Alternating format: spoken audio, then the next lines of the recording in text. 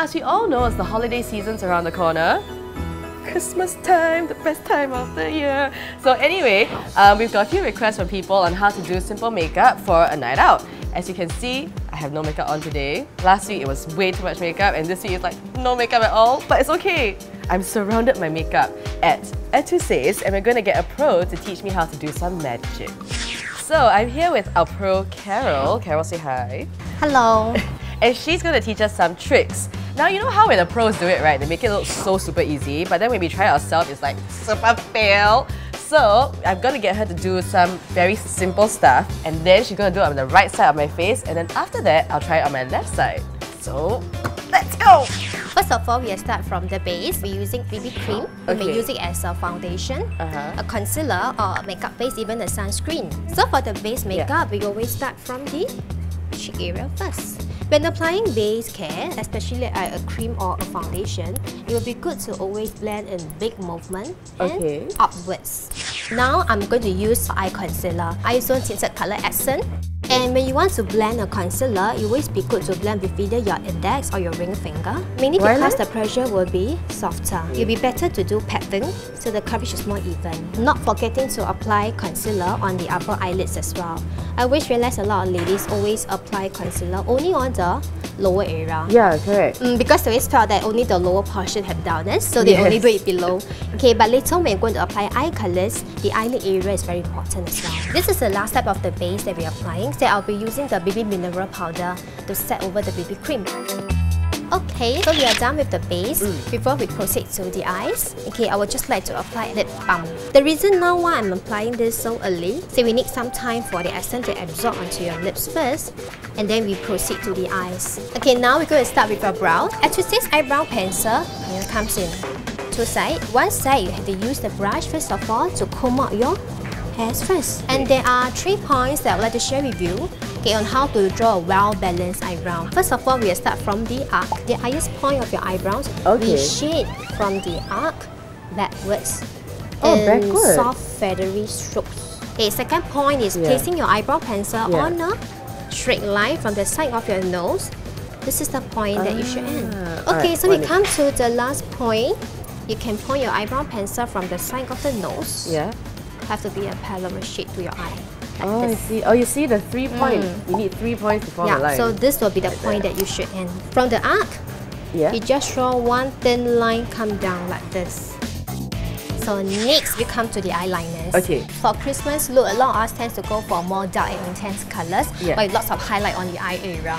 Okay, now I'm drawing slightly a bit thicker at the end. Okay, it's to create the cat's liners look. Okay, the cat eye. The more sexy look. So you need to join the top and the end together like this. For Japanese makeup, they always like to do a full liner effect. Okay. You can draw all the way to the front. It's not a problem. Right all the way into like the corner area. Yeah, so you can see the liners is joined at the end. Yeah, then later on we apply eye color. Okay. I always thought you put eye color first, then eyeliner. This technique will be much softer. Your eyeliner will not be too intense. Okay, now we move on to eye colors. Okay, first of all, we start from the contouring color first. That's the darker shade outside. When it comes to applying the darker shade, for all eye colors, try not to blend above your eye socket. Now when we touch our fingers with the eyeball, there's always the socket here. That crease lah. Crease. So that you cannot apply your color beyond. And then go to the other clean applicator. We apply the base. We'll go into the highlighting color. Okay, this will start from the front, like the contouring color. You cannot exit above your eye socket area. So next, just pick up a little bit. And this one you use the middle color. You can highlight in the inner corner of your eyes with a soft brush like this. Now it's time to proceed to the lashes. Before you apply mascara, it will be good to curl your lashes first. Then when applying mascara, we always have this problem of staining the eyes. In that case, you do the lower lashes first. So we are done with the lower lashes, as you can see. For the upper lashes, you start from the roots and then you go in a zigzag way like this. The reason why we do in the zigzag way is because you want to create more mascara situated at the base of the lashes. So only minimum mascara is left at the tip. More mascara should be situated at the base. Oh yeah, because if there's so much at the tip, then the whole thing will the entire thing the same weight, it will fall down after a while. The curling effect cannot be long lasting. Okay, next we come to the cheek color. The first point when we start to apply our cheek color is actually one finger below your cheekbone. Gently pat, Yeah. like this. You can feel my pressure is very light. And there's always another guideline is that using your cheek brush from the side of your nose to the side of your ear. Okay. Okay, your blusher should not go below this line. Oh, okay. Now the last step will be the lips area. So earlier we have prepped your lips, so you can now feel the texture of the lip becomes so softer. Yes. So this is the right condition to apply any lip color already. Okay. And we're going to use lip liners today. Okay. Yeah, a lot of ladies nowadays always find that lip liners is not necessary. Yeah. But in fact, a well-balanced, well-drawn lip shape can change the entire look of your makeup. Blend the entire lips with the liner. Okay. Otherwise, when you eat something later, you'll find that only the liner remains. Yes, and then the lipstick is gone. Okay. Next, you're going to put on lip colors. Okay. You realize I apply a liner for it, it's actually red. Yeah. But the lip color I'm using is pink. It will make the pink color lipstick to look darker. But yet at the same time, you don't want to look too wimpy with the red. True. Yeah, true. so you can just apply the pink lipstick over and blend everything together over your lip liner. Okay, the last step for the lip makeup will be your gloss. First of all, apply a thin layer on your entire lips first, because now we're going to add on more only on the center of your lips. To create, when light shines on your lips, it will appear that you have pouty lips. So saves you the trouble of having to walk around like this. Yeah, if you apply the lip gloss, you tend to apply the entire lip that is full with the gloss. It makes like you appear you have eaten something oily and you've forgotten to remove the oil on your lips. That's true. Yeah. To complete the makeup, you're going to use highlighting powder. It gives radiance effect to your skin. Okay. Just pick up by the side of the brush gently like this. And then we Okay. always go from outwards to inwards. Okay. We want to emphasize more on here. And you may always use highlight powder to apply on the cupid bow. Okay, that is to emphasize on your lip color. So basically, like if you were to take a light and shine it on your face, you put the highlighting You want to powder. focus on the golden triangle, that is the center portion of your face. Oh, I see here. I feel so sparkly. It's like I'm so ready for Christmas. Yeah, and for Christmas are always about So ready. sparkling and bling bling products. So now, I'm gonna try and do the other half, and hopefully I can remember everything. Okay, so we'll start with the BB cream. Oh, upwards. Oh, I forgot. Okay, and now eyes. I have a feeling that I might have put a little bit too much because it's very bright. Oh, okay, that's alright. See? So now I'm going to set it with the BB mineral powder. Oh, this thing is so soft. And now I'm going to put the lip balm. Okay, next, the lines on your face. This first, comb it out, and we'll start at the arc.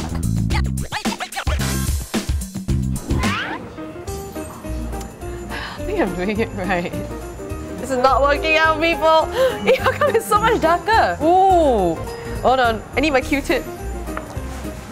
Okay, this is my Q-tip. I'm just gonna do the thing that we did last week, like the makeup mishap. Okay, remember if you watched my last episode, this is how you fix overdrawn eyebrows. Remove a little bit. It's coming off, it's coming off. Okay, that's good. I think I need some help. Carol! Alright, I'm here. Meaning your pressure is too hard because you pull it this way and then you do like this. So when you're doing a very fast motion action, right, it tends to be harder. Okay, okay, softly. So what you want to do is stop and check. It's like cooking. You stop and you taste. So I think that it looks right, Carol? Okay, fast for the color. Okay, color good, color good. So now the tail. So it's supposed to stop there. Okay. Okay, settle the eyebrows. Next step, eyeliner. Okay, and then you want to do darker on the outside and thinner on the inside. Okay, I think now it's a little bit dark, but it's okay because now the eyeshadow goes over it. So I think it should be alright. We'll try and see how that goes. And I remember she started with the brown. Using this, starting on the outside.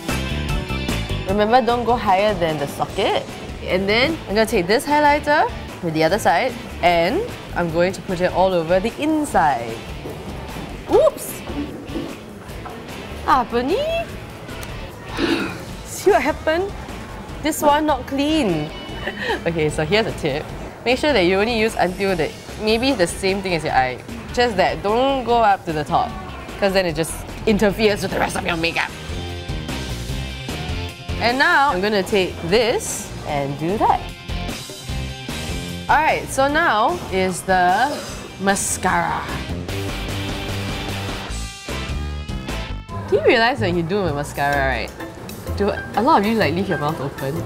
Because a lot of my friends do that. They draw mascara and then it's like, I don't know why. Okay, now I'm gonna do the upper lashes. Okay, so now, cheek. Start one finger. Okay, this is the highest point of my cheekbone. One finger below. Keep it within here and just go. Okay, now I'm gonna put the highlighter. Pat, pat, pat. So up, down, and here. Take a little bit and put it on my cupid bow. Okay, so now for the last step, I'm going to do the lips. Color done. Last step is the lip gloss. And then I'm going to put a little bit more in the center. You see the pulp? Awesome! And I'm done! So Carol, what do you think? How do I score? Good. Yeah. Of course you have to say good lah. Really or not? Yeah, really is good. Okay. Like, especially like, you know, the way your eyebrows Okay. is rounder now. Okay, awesome. Thank you so much. No problem. Okay, so this is the basic look, and you know, like if you want it more dramatic, you can always add more color or like more shimmer, right? Yes. But you remember, it's always easier to add than to take off. I think I'm ready to go party. How about you, Carol? Yeah, me too.